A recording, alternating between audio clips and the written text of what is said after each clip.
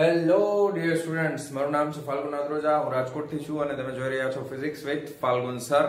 અત્યારે આપણે પ્રવાહ વિદ્યુત સિરીઝ ચાલુ છે, જેની અંદર હવે આપણે નેક્સ્ટ ટોપિક જોવાના છે NCERT પ્રમાણે ટોપિક નંબર 3.14 અને જે છે વિસ્ટન બ્રિજ વિશે. તો વિસ્ટન બ્રિજની રચના શું કામ કરવામાં આવેલી છે, વિસ્ટન બ્રિજ શું કામ કરે છે, એની રચના શું છે, એના વિશે આપણે આજે ડિટેલમાં જોવાના છીએ અને આ આકૃતિ મેં તમારી ટેક્સ્ટબુક પ્રમાણે ડ્રો કરેલી છે. તો સૌથી પહેલા આપણે સમજીએ કે અહીંયા આગળ વિસ્ટન બ્રિજની અંદર એનો ઉપયોગ, મેઇન ઉપયોગ એનો શું છે. દાખલા તરીકે આ ચાર અવરોધ તમને જે દેખાય છે એમાંથી એક અવરોધ જે છે એ અજ્ઞાત અવરોધ છે. ધારો કે આ અવરોધ છે અજ્ઞાત અવરોધ છે અને આ અવરોધની કિંમત આપણે મેળવવી છે, બરાબર. આ અવરોધનું મૂલ્ય કેટલું છે એ આપણે ગોતવાનું છે વિસ્ટન બ્રિજની મદદથી. તો આ રીતની એક રચના કરવામાં આવે છે કે જેની અંદર અહીંયા આગળ બેટરી છે. અહીંયા બેટરીમાંથી તમે જોઈ શકો છો, અહીંયા જંક્શન A છે, પોઈન્ટ A, અહીંયાથી બે ભાગમાં વિભાજિત થાય છે, અવરોધ R1 અવરોધ R2. અહીંયા બીજું જંક્શન છે B, અહીંયા ત્રીજું છે D, બરાબર છે. B માંથી બે ભાગમાં વિભાજિત થશે. અહીંયા આગળ જે સાધન આપેલું છે એ છે ગેલ્વેનોમીટર. ગેલ્વેનોમીટરનું કામ છે પ્રવાહ માપવા માટેનું. તો ગેલ્વેનોમીટર જે સાધન છે પ્રવાહનું મેઝરમેન્ટ કરશે, બરાબર છે, પ્રવાહ માપવાનું કામ કરશે. તો હવે ગેલ્વેનોમીટરનો પોતાનો કંઈક અવરોધ હોય છે, તો એમાંથી પણ પ્રવાહ પસાર થાય છે. તો પ્રવાહ પસાર થશે તો એ રીડિંગ તમને બતાવશે કે કેટલો પ્રવાહ પસાર થઈ રહ્યો છે, જે માઇક્રો એમ્પિયરમાં અથવા મિલી એમ્પિયરમાં હોય છે નોર્મલી. અને ગેલ્વેનોમીટરની રચના પણ તમે આગળ શીખવાના છો, કઈ રીતના વર્ક કરે છે, બરાબર. તો આ અજ્ઞાત અવરોધ છે અને આ જે છે R3, આ એક પ્રમાણભૂત અવરોધ છે, બરાબર. પ્રમાણભૂત અવરોધ એટલે કે તમને એની કિંમત ખબર છે અને અહીંયા તમારે અવરોધ બદલાવતો જવાનું છે. હવે આપણે નોર્મલી વિચારીએ તો કઈ રીતના વર્ક કરશે. તો સૌથી પહેલા આ બેટરીના ધન ધ્રુવમાંથી, પોઝિટિવમાંથી પ્રવાહ બહાર નીકળશે અને આ પ્રવાહ અહીંયા જંક્શન પાસે આવશે. તો જંક્શન પાસે ખરેખર બે ભાગમાં વિભાજિત થશે. એકમાંથી પ્રવાહ ધારો કે I1 જાય છે અવરોધ R1 માંથી, અવરોધ R2 માંથી પ્રવાહ I2 જાય છે. હવે નોર્મલી શું થાય કે અહીંયા વળી પાછું જંક્શન D આવે છે અને જંક્શન D પાસે બે અલગ અલગ ફાટાઓ પડે છે.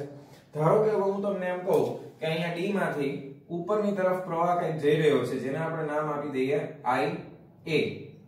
સપોઝ ધારો કે કેટલું નામ આપી દીધું, IA. હવે અહીંયાથી જો IA જતો હોય તો અહીંયા આપણે I3 પ્રવાહ જાય છે. તો I3 બરાબર તમે શું લખી શકો, ખરેખર I3 બરાબર શું થવું જોઈએ, તો કે I3 બરાબર થવું જોઈએ I1 IA. I3 બરાબર શું થવું જોઈએ, I1 IA. નોર્મલી તો આમ જ જશે, બરાબર. હવે આ IA પ્રવાહ જે છે ઉપર જશે, અહીંયા પહોંચશે IA. હવે IA પ્રવાહ છે એ કોની હારે મિક્સ થઈ જશે, I2 IA.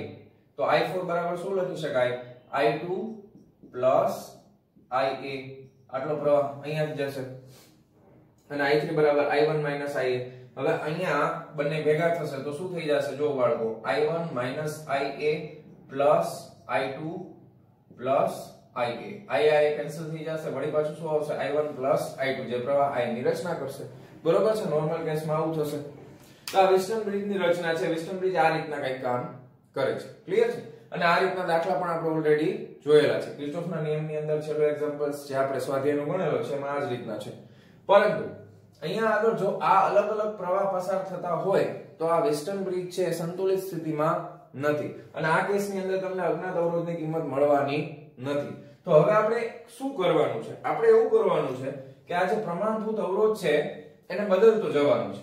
આ પ્રમાણભૂત અવરોધ એટલે કે તમારી પાસે અવરોધ પેટી હશે તો અવરોધ પેટીની અંદર અવરોધનું મૂલ્ય તમે બદલતા જશો અને ફાઇનલી એક અવરોધ તમને એવો મળશે કે જેથી કરીને ગેલ્વેનોમીટરનું રીડિંગ જે છે એ Ig બરાબર થઈ જશે 0. શું થઈ જશે, ગેલ્વેનોમીટરનું રીડિંગ Ig બરાબર થઈ જવાનું છે 0. હવે જો ગેલ્વેનોમીટરનું રીડિંગ Ig 0 થશે તો એનો મતલબ એમ છે કે અહીંયાથી આ જે પ્રવાહ IA વહે છે વહેવાનો બંધ થઈ જશે. અહીંયાથી આ IA કેન્સલ થઈ જશે. તો આ બે સમીકરણમાંથી હું IA ને કેન્સલ કરી નાખું છું, બરાબર છે. IA પ્રવાહ વહેતો બંધ થઈ ગયો છે કારણ કે ગેલ્વેનોમીટરનું રીડિંગ શું આવે છે, 0 આવે છે. ક્લિયર છે, આટલું સમજાય છે. કારણ કે અહીંયા ગેલ્વેનોમીટરનું રીડિંગ 0 શું કામ આવે છે, અહીંયા તમે અવરોધ બદલાવો છો. આ તમારો પ્રમાણભૂત અવરોધ છે, એક કિંમત તમે બદલતા જાવ છો અને કોઈ એક એવો અવરોધ તમને મળે છે કે જેથી ગેલ્વેનોમીટરનું રીડિંગ થાય છે 0. ક્લિયર, આ રીતે. હવે IA 0 થઈ જશે તો તમે જોઈ શકો છો I3 બરાબર શું બની જાય છે, I1, અને એ જ રીતના I4 બરાબર શું બની જાય છે, I2. તો એક બ્રાન્ચમાંથી કોઈ દિવસ બે અલગ અલગ પ્રવાહ વહેતા ન હોય એટલે આ ઉપરની શાખા છે એમાંથી I2 પ્રવાહ વહેતો હશે, નીચેની શાખામાંથી I1 પ્રવાહ વહેતો હશે, જેનું નામ આપણે અત્યારે I3 આપેલું છે. આટલું ક્લિયર છે?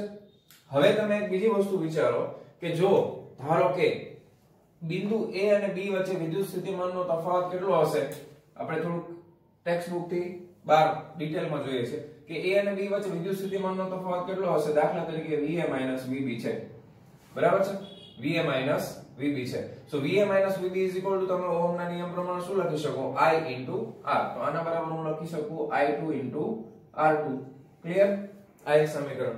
એવી રીતના બીજી બ્રાન્ચ છે BC, તો એના માટે હું લખી શકું VB VC. તો VB VC વિદ્યુત સ્થિતિમાનનો તફાવત કેટલો આવશે, V is equal to IR. તો એ લખી શકાય આપણે I4 R4. ક્લિયર છે? ઓકે. એવી રીતના A અને D માટે લખી શકું VA VD is equal to કેટલા લખી શકાય, VA VD is equal to I1 R1. અને એવી રીતના હું લખી શકું D અને C માટે, બરાબર છે, B અને C માટે. તો D અને C માટે લખી શકું VD VC is equal to I3 R3. Okay, clear છે? પાકું? બરાબર. હવે આ મેં લખ્યા છે વિદ્યુત સ્થિતિમાનના તફાવત દરેકે દરેક અલગ અલગ બ્રાન્ચ માટે. પણ હવે તમે વિચારો કે અહીંયા આગળ ગેલ્વેનોમીટરમાં વહેતો પ્રવાહ શૂન્ય છે. તો પ્રવાહ ક્યારે શૂન્ય થઈ શકે કે જ્યારે બે છેડા વચ્ચે વિદ્યુત સ્થિતિમાનનો તફાવત શૂન્ય હોય. બંને બિંદુઓ પાસે વિદ્યુત સ્થિતિમાન જો સમાન હશે તો બંનેનો વિદ્યુત સ્થિતિમાનનો તફાવત કેટલો થઈ જશે, 0.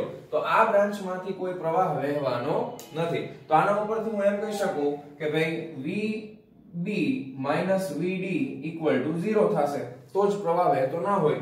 તો હું આમાં લખી શકું કે VB is equal to VD, બરાબર છે. VB is equal to શું લખી શકું, VD લખી શકું. તો હવે હું જ્યાં આગળ D છે VD ત્યાં હું VB લખી શકું. તો અહીંયા આગળ જો હું રિપ્લેસ કરી નાખીશ તો સમીકરણ બની જશે VA VB is equal to I1 R1. અને VD ની જગ્યાએ પાછો અહીંયા VB લખી નાખું તો VB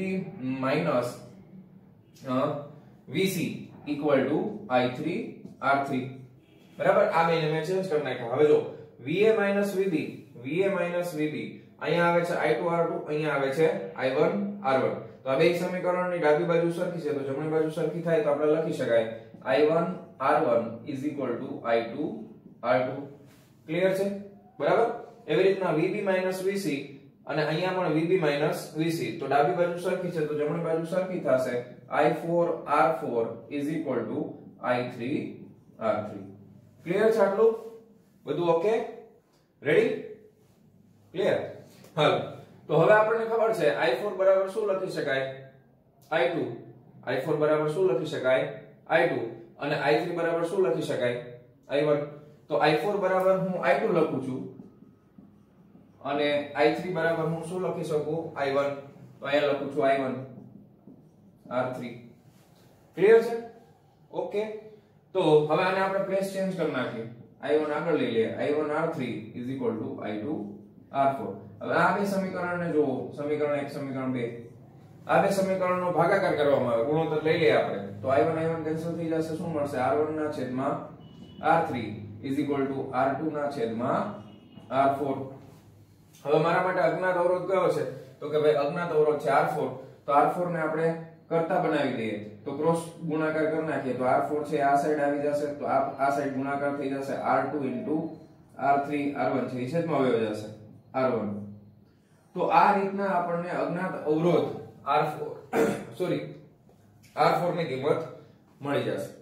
સમજાય છે તમને? આ એક્ચ્યુઅલ કન્સેપ્ટ વ્હીટસ્ટોન બ્રિજ માટેનો એક્ચ્યુઅલ કન્સેપ્ટ આ રીતના વ્હીટસ્ટોન બ્રિજ વર્ક કરે છે કે જ્યારે તમે એવી રીતનો પ્રમાણભૂત અવરોધ અહીંયા સેટ કરો છો કે જેથી કરીને ગેલ્વેનોમીટરનું રીડિંગ શું આવે છે, 0. ક્લિયર? તો આ રીતના વ્હીટસ્ટોન બ્રિજનું વર્કિંગ છે અને ઈઝીલી તમે આને આ રીતના સમજી શકો છો.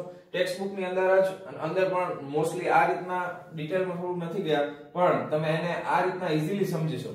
બરાબર, વિદ્યુત સ્થિતિમાનના તફાવતથી તમે એને ઈઝીલી સમજી શકો. ટેક્સ્ટ બુક ના પ્રમાણે જોઈએ તો એ લોકોએ શું કર્યું છે, આ બ્રાન્ચ માટે કિર્ચોફનો નિયમ લાગુ પાડ્યો છે, બરાબર છે, આ બ્રાન્ચ માટે કિર્ચોફનો નિયમ લાગુ પાડ્યો છે અને પછી સમીકરણનો ગુણોત્તર લીધો છે જે ફાઇનલી ઓલમોસ્ટ આ જ રીતના તમને જવાબ મળશે. એ પણ કરવું હોય તો આપણે કરી લઈએ. જો અહીંયા આગળ કિર્ચોફનો નિયમ આ લૂપ માટે લગાવવામાં આવે A B G D A માટે, બરાબર, તો અહીંયા લખી નાખીએ A B G D A માટે. તો આના માટે જો કિર્ચોફનો નિયમ લગાવવામાં આવે તો તમે જાઓ છો એક દિશામાં પ્રવાહ છે એટલે -I2 R2 બરાબર છે, અહીંયા કઈ વહેતું નથી એટલે +0 થઈ જશે બરાબર, અને તમારી અંદર ભળે છે એટલે પ્લસ શું થઈ જશે I1 R1 equal to 0 બરાબર, એ બિંદુ પાસે પાછા આવી ગયા તો શું લખી શકાય I1 R1 is equal to I2 R2 clear છે, I1 R1 is equal to I2 R2 તો આ મળી ગયું આપણને પહેલું સમીકરણ.